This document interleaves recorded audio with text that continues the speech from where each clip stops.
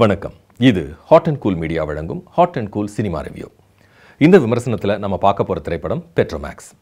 Eagle eye productions தயாரிப்பில் வெளிவந்திருக்கிற இந்த படத்தில் தமன்னா, யோகி பாபு, முனிஸ்காந்த் மற்றும் பலர் நடிச்சிருக்காங்க.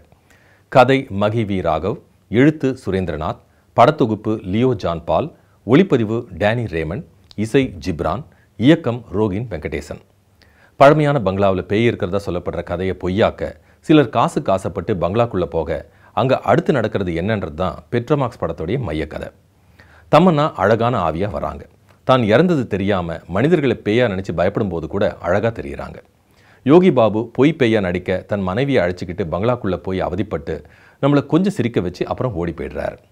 முனிஸ்காந்த் தன்னுடைய வியாதியை குணப்படுத்துறதுக்காக பணத்துக்கு ஆசைப்பட்டு பங்களாக்குள்ளே போக முடிவெடுக்கிறாரு.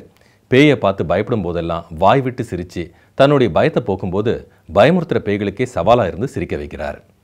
காளி வெங்கட் குடிகாரனாகவும், டிஎஸ்கே நடிப்பு பைத்தியமாகவும், சத்யன் காது கேளாதவராகவும் காசுக்காக பேய் பங்களாக்குள்ளே போய் ஒவ்வொருத்தரும் தங்களுடைய பங்குக்கு தனி ஆவர்த்தனை செஞ்சாலும் திரைக்கதையின் திருப்பங்களுக்கு உதவாமல் தனியாக நிற்கிறாங்க.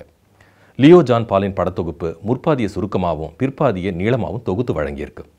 டேனி ரேமன் ஒளிப்பதிவு இது வழக்கமான பேய்ப்படம் இல்லைன்றதுனாலையோ என்னவோ காட்சிகளை தெளிவாக பதிவு செஞ்சு கொடுத்துருக்கு. ஜிப்ரானின் பாடல் படத்துக்கு கை கொடுக்கலனாலும் பின்னணி இசை கொஞ்சம் கை கொடுத்துருக்கு.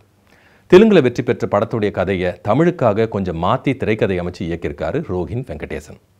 காசுக்காக ஆசைப்பட்டு பங்களாக்குள்ளே போகிற ஒவ்வொருத்தருக்கும் ஒரு ஃப்ளாஷ்பேக்கை வச்சு நம்ம பொறுமையும் சோதிக்கிற இயக்குனர் இறுதியாக பேய்களுக்கும் ஒரு ஃப்ளாஷ்பேக்கை வச்சு புதுசாக ஏதாவது சொல்ல போகிறாருன்னு பார்த்தா ஒரு சின்ன ஃப்ளாஷ்பேக்கில் முழு நீள படத்துக்கான கதையை சுவாரஸ்யமே இல்லாமல் சொல்லி படத்துடைய நீளத்தை அதிகரிச்சிருக்கார்.